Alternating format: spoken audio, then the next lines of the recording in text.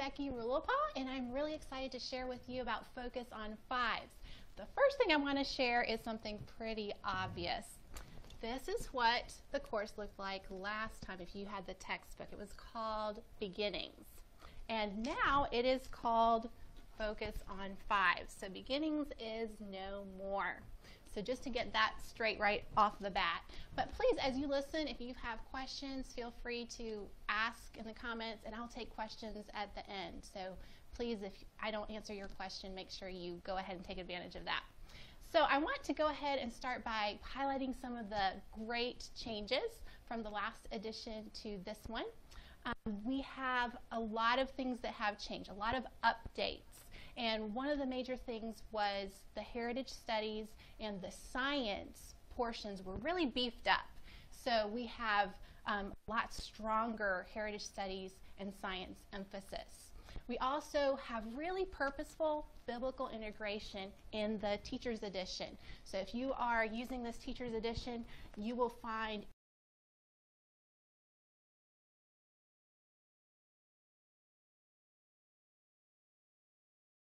design things purposefully and how he is working in our world. And so those are some great changes. The art was majorly updated. Lots and lots of really great new art going on in this edition. Let me move this out of the way because it's sliding down on me. So let me just have a moment here, move these out of the way. There we go. So I want to share some of the new art with you. We have the phonics characters. So this is Mrs. Short and Mr. Short and Uncle Short, and they got a new makeover, and so did Miss Long, Marker E, Miss Silent, and Bossy R, and they just are a lot of fun. We also have new theme characters. So Hopscotch looks a little different than he did the last time. We have his friend Hopper, we have Bonnie, who's the bird, and we have Dottie, she's the ladybug, and they all look very modern and bright and happy. So lots of new art, which was great. Now, another big change was our listening stories, and some of our readers were updated. Some just were updated, actually some readers were completely changed. So there's lots of new good stuff in this edition. But I want to share with you probably more about the video lesson changes. I did not teach this the last time, so that's one change. But we did update all of those art type things to match the new edition. So we have all new graphics, lots of animations, a lot of things just to bring the course to life. We also shortened the lessons. We took the feedback that we had gotten and decided that 60 minutes was really a long time for a little person to, really focus and be still. And even with some exercise time and things that were in there, it was still really long. So we cut it down to 45 minutes instead of 60 total time. But we didn't just do that. We also split that 45 minutes into 2 videos. So there, I'll be sharing more about that. I don't want to get ahead of myself, but I'll share more about that. So we have 2 videos, total of 45 minutes for the video course. We also cut down on the extra activities. There were lots of like arts and crafts types of things. There will still be plenty of cutting and gluing and hands-on things, but we really wanted to make it easier for mom not to have to collect all kinds of stuff or go out and buy a lot of special things for activities. So when we do have some activities that we do ask for supplies for, they're really thought through. So very purposeful, and there'll be more on that in a little bit as well. So I want to keep on going. It's organized into 160 lessons. So this matches the K-5 math. It's 160 lessons. The Focus on Fives is 160 lessons, and then it's broken down into 6 units. So if you have the Teacher's Edition, there are 6 of these. That's a lot. And then from there, they're broken down into 32 weeks of instruction. So that's kind of the organization. Usually each week has its own theme. And it might be, out west, the prairie. It might be something in science, like learning about turtles and frogs and things like that. So that's just a little overview there. So back to the separated lessons. Let me explain that a little bit more. Every day there's a 15-minute lesson, and it can be a heritage studies lesson or a science lesson or a literature lesson. It'll be usually heritage studies or science. Now, I know that on our YouTube channel, BJU Press Homeschool, there is a literature video up that you can watch if you're interested in seeing that one. But it does rotate. It's not like always a rotation heritage science literature. It really depends on our theme for the week. So we might have 3 heritage studies lessons 3 days in a row, and then we might have a literature lesson, or we might have a full 4 days of science lessons. So it does vary. It's not perfectly mathematically broken up. So I also wanted to mention the language arts lessons are the 30-minute lessons, and they are pretty packed, to be really honest. I'll walk you through a day soon, in just a little bit. Those are the 30-minute lessons, and then every 5th day there is only a reading lesson. So no heritage studies, no science, no literature, no language arts, just reading. And that's a 30-minute lesson. And that, most of the lesson is not with me. And I'll tell you a little bit more about that later. But we have Mrs. Lawson, who did the majority of the teaching last time for the video course. She is doing the reading lessons this time, and she did an amazing job. So let's keep on going. I want to kind of walk you through what you could expect if you watch a heritage studies lesson.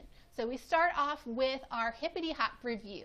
And the point of the hippity hop review really is to activate prior knowledge.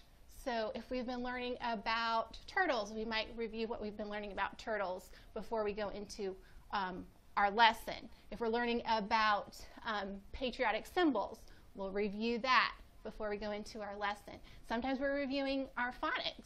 So we just want our brain to wake up, get ready to think, and so we do that with our hippity hop review. Then we'll head into our lesson. So if it's heritage studies, we start off the year with learning about our community helpers. And we have some great resources that our production team made to go along with that. Here you can see an example of one of our segments that was about firefighters. And they went out into our community and shot footage of some fire stations that we have locally. And the firefighters were so gracious and gave us really an in-depth look at what they do. So it might be something like that. Later on, as we progress through the course, Hopscotch will come and share some fun facts with us. So we might be learning about geography, and he'll come and share about different areas of the United States. Or he might come and share with us about symbols of liberty. So he comes in and joins us as well. We also have him as a puppet, and you'll see him a little bit later. And sometimes he'll just come and we'll have a conversation going on, and he helps me just talk through things and make learning a little bit more fun. So once the lesson is done, we wrap up with a work text page. And this just really reinforces the theme. Whatever we're studying, this is the reinforcement just to make sure they really are taking away what they need to from the lesson. So if it's a science day, we have a lot of fun with that too. I teach a lot of the lessons, but we also have a science lab. And in the science lab, let me skip to that. Hippity hop review those days too. So I'm getting ahead of myself, that's okay. So there's a hippity hop review. Again, activate prior knowledge, get our brains thinking. We jump right into the lesson after that. And sometimes we have the science lab. And my friend, Mrs. Gillenwater, helped us out with the science labs. And so she is very passionate about science. She teaches some of the life science and earth science, I think, as well, later on in the upper grades.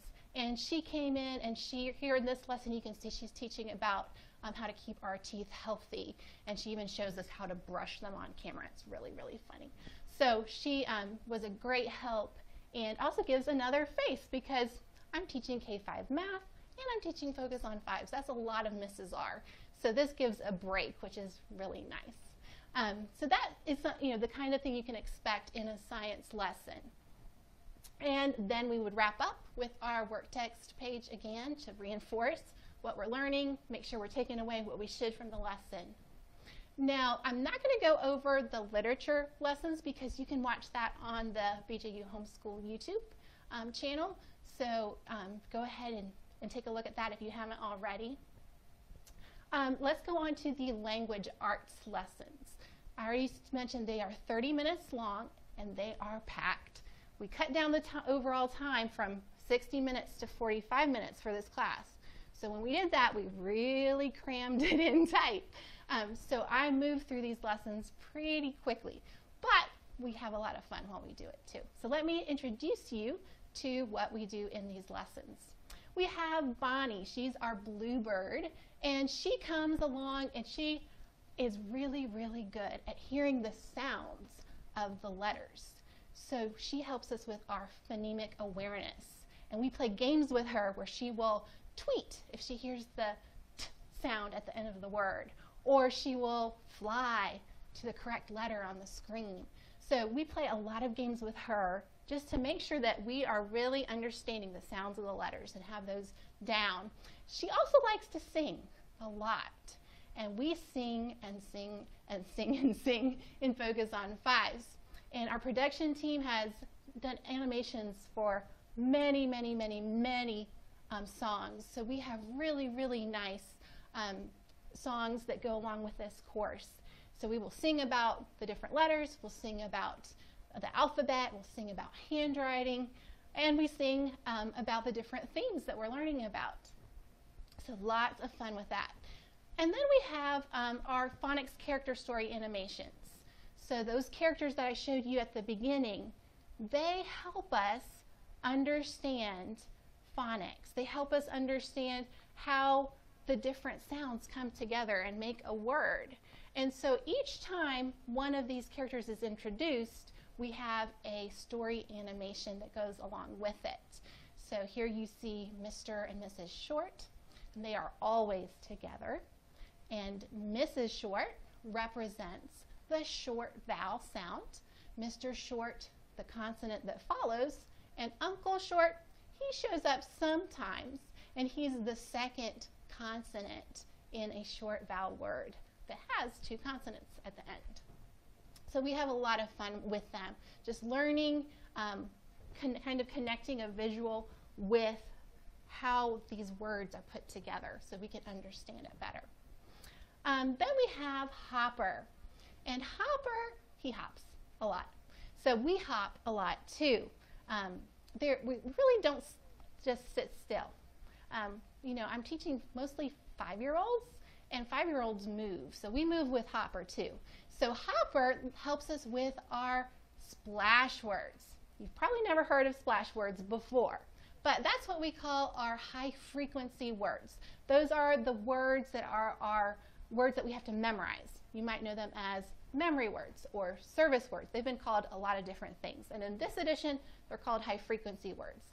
But that's way too much for us. So we just call them splash words, the words that don't follow the normal rules. And so every single lesson, we splash with Hopper. And he will jump from lily pad to lily pad as we say these words that we have to memorize. So we drill them every single day. And at the end, we always end with a big splash and jump really, really big. So we have fun with him.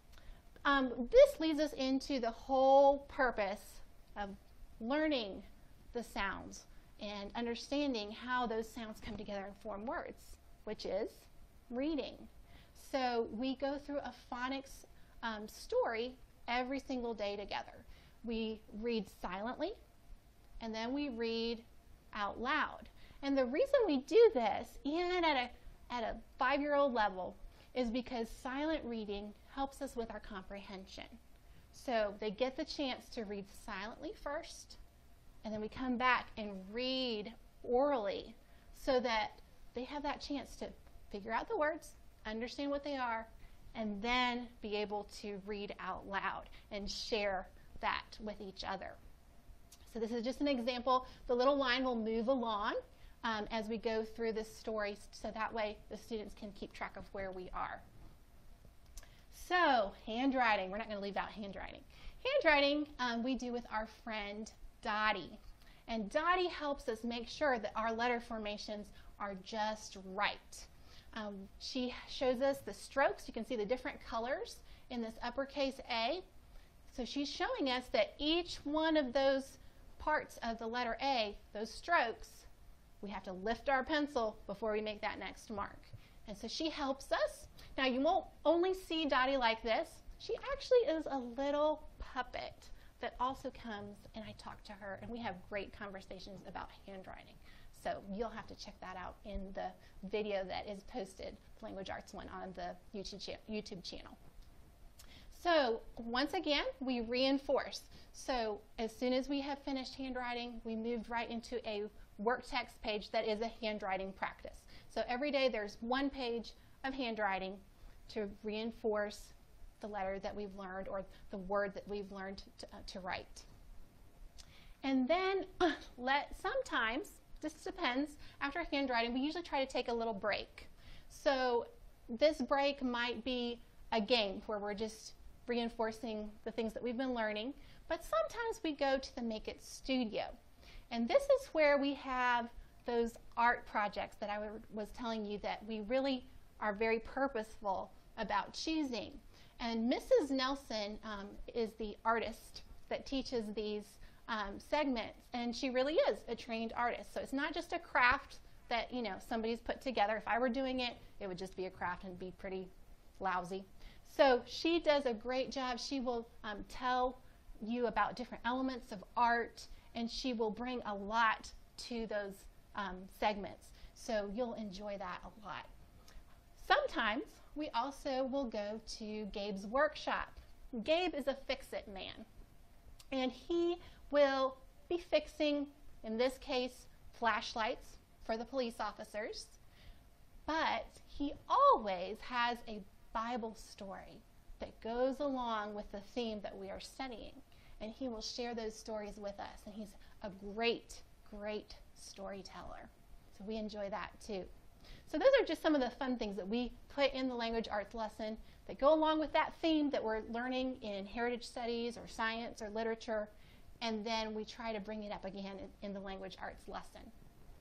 So after that, there's more practice. We do some phonics practice pages, and usually the first page I will lead the student through, and we'll do that together. And then the second page, I will typically go over the directions, maybe go through an example, and then let the student do on their own to make sure that they're getting that practice independently, to make sure they know how to do whatever the concept is that we're learning about. On the reading days, this is a treat. So these are the days where it's only reading, nothing else. We start off with a roundup review with Hopscotch.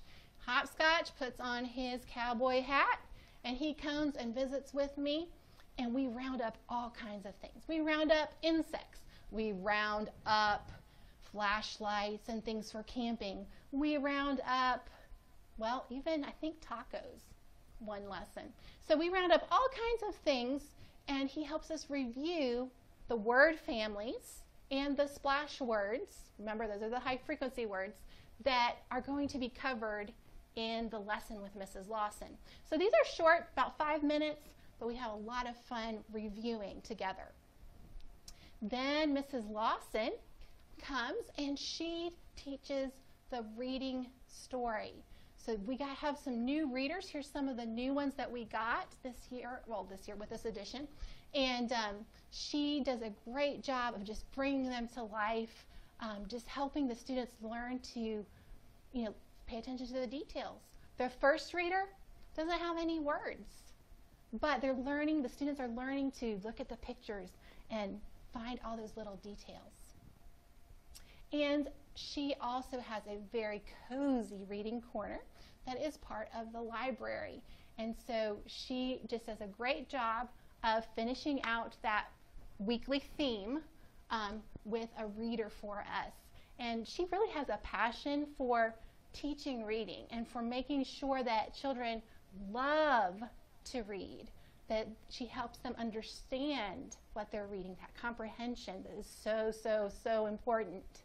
And she encourages parents to get involved as well. You know, the best way to become a better reader is to read.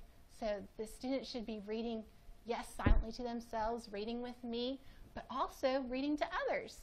And so she does a great job of sharing that love of reading and to love sharing reading with others.